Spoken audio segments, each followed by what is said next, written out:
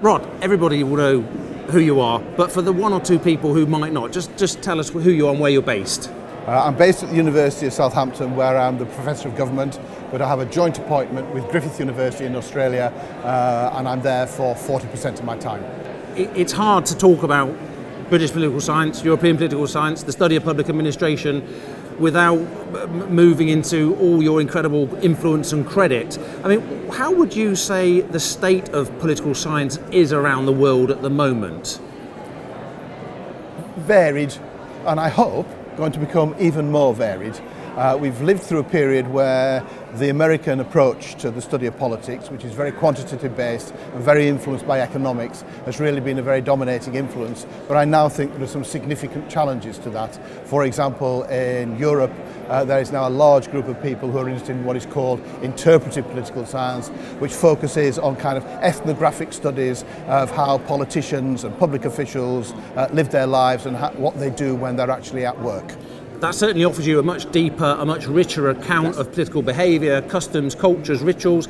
I'm interested in this notion of moving away from a hard scientific quant space. What evidence would you give to think that that really is a shift? No, I don't want to present it like that. I think evidence of any kind is valuable, whether it's quantitative or qualitative. The question is, how do you interpret that evidence? And I think people who do survey work do valuable work, but sometimes they treat correlations as explanations. I actually want to know why people did what they did and understand the reasons behind their actions. In other words, what it means to them. So I just want to push the numeric data a step further and say, what does it mean to the people who are giving you these answers in these attitude surveys? So I think we complement one another rather than contradict, although there is, I think, a deeper sorry for the long word, epistemological issue that I am not convinced that some of these approaches actually are reporting accurately the information they claim to be reporting. Just reflecting on your long and illustrious career, how has the nature of being a scholar changed, do you think? All right. I mean, it's not only changed in terms of what universities expect of you, it's changed dramatically in what I expected of me. I mean, when I first started out, I worked at a place called the Institute of Local Government Studies in Birmingham, which is a very applied place. We did management training courses for senior local government officers. We did consultancy in local government. And when they wanted me to publish, they wanted me to publish in journals like the Local Government Chronicle, which were good for the profile of the institute to its local government audience. And then later on I went to Essex, and Essex was the hardcore of American-style political science in the UK. I'm in an absolutely first-class department, and they thought my stuff in the Local Government Chronicle was rubbish, and they weren't interested in it at all.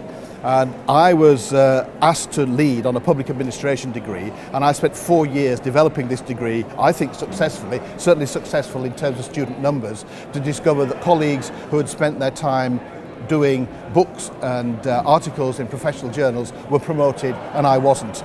And I had a long conversation with my then head of department and said, look, I think you have to give me the opportunity to show that I can do what the colleagues who've just been promoted can do. And I think at that point I actually shifted from being an applied researcher come teacher into somebody who was doing a much more scholarly activity. But it was scary because I'd never actually sat down by myself to write a 300-page book ever, and I really didn't know whether I could do it. It took me a couple of months just to adjust to being at home and writing all the time, but once I got to it, I suddenly discovered I could do it, and I've never looked back. I mean, you certainly have never looked back. It's a very interesting point, though. I often try and explain to my students the difference between intellectually strong but knowing how to write. Yes. And there are lots of people that are very bright but can't write. There are people that can write but maybe not the best. Yes. I mean, what's your approach to the craft of writing? I'm a great believer in the blitzkrieg approach. Get it down on paper. If you stop at the end of the page and go back and revise sentences, you'll end up spending all of your time revising. I've got to get the beginning, the middle and the end of the story down. It's like writing a crime fiction novel. There is a sense in which I often don't know what's going to be in the conclusion. So I need to get to the conclusion, and then I've got to go all the way back and rewrite the intro and then all the links between the chapters to make sure that we coherently move to the end space. Do you think there's an issue that the expectations on new entrants to the profession, high teaching, quality and lots of hours, the challenges of bringing in research money, writing, the admin, and now there's the public engagement impact. That's right. Is there a limit to what an academic can do? I mean, I often get placed in the role now of mentoring younger colleagues, and they come in different species. For some of them it is actually a job. So I mean, they're happy to do the range of things. They only want to do the necessary articles for the next assessment exercise. So if they've got 6 to 8 to choose from at the end of the period, they probably won't get any grief from the dean, and they've met the bill, and they can go home and do whatever else they want to do with their lives. Then there are the idiots like you and me who seem to be actually wedded to this profession, and it's actually part of who they are. And I think those people will always find the time to do what you and I have done. Will those people always succeed though? Well, again, they might not succeed institutionally as easily as some of us have. But I mean, it's 20 years before I got my professorship. So I mean, they can wait 20 years, I don't mind. I think, I'm wearing this very dodgy suit. You as a character, you're eccentric. You're out there in a very positive way. Are you ever, particularly with the ref process, do you think there's a sort of closing down of academic recruitment? Yes. I often want to go for the eccentrics, the people that are a bit different, the mavericks. Yes. Well, I mean, we've still got them. We have? Yes, because I've just been working with a young woman at Aarhus University in Denmark, and the word I used wasn't eccentric, it was flair. Flair, just good. That capacity to think outside the box. Energy. And she's got it. And I was talking last night to a young Australian whom I'd love to recruit to my department, and I think he too has got that flair. I mean, his PhD, for example, was on political leadership in the Pacific Islands, and he did interviews with the political leaders on 11 of those islands for his PhD. Yeah. I mean, in my university, he would have been told it's too broad, you can't do it in the time available, it needs to be more focused. Yeah. But he had the gumption to say, no, this is what I want to do, and I am certain that I can do it. And all credit to the Australian National University and his supervisor, they let him do it, and he got a cracking PhD and a cracking good book out of it. And you need, those kinds of people with flair are still in the profession. Good. It's important that we keep that space for them. You were chair of the PSA. I'm currently chair. It's good. It's a fun role. It brings challenges. What were some of the main issues you were dealing back around the beginning of the 2000s, and what advice might you give me? Yes, okay. Well, I'm not sure about the last point. I mean, I would like to make one general point, addressed not to you, but to all of my younger colleagues, etc., that I think it's an individualistic profession. I mean, there's nothing more individual than sat alone in a room with the door shut on a PC, writing your next book and ignoring the wife, the cat, the dog, the kids, etc., etc. It really is an isolated activity. One of the ways you can give something back to the profession, it seems to me, is to participate in the professional association. I think that's good for you. Yeah. You're doing something for somebody else, which I think is always character forming, etc., etc. It's good for the profession. We need people to get involved, and it's good for our profile, because we need a strong profession to actually argue the case for political science in these managerial times in which we live. And I was told that by my PhD supervisor when we led a little coup against the then bigwigs in the PSA, and so it was something I just sort of took on board without ever questioning it. So I thought, part of the job of being an academic, even then just as a little PhD student, was to contribute to your profession, and I've just done it ever since, and I've always enjoyed it. And what I like about the PSA is you can contribute in all kinds of ways. I mean, yes, you can do chair, but I mean, just as rewarding for me was I set up the Public Administration Specialist Group, and I set up the Interpretive Political Science Specialist Group. And the great advantage is I get all these young members of the profession come to the groups, and I can see the next generation coming through, and it's really exciting. It was brilliant yesterday at my Interpretive Political Science Group meeting.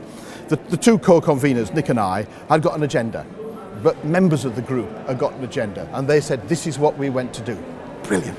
Okay. That's exactly what I want to hear. I don't care what my agenda is. My agenda is not actually that important, but the fact that I had got younger members of the profession coming to the group at lunchtime, right, not in the normal sessions, telling me, can we do a workshop on this? What about doing that? And so on and so forth. That was just absolutely excellent. Broader visibility of the profession versus managerialism, the ref debate, impact.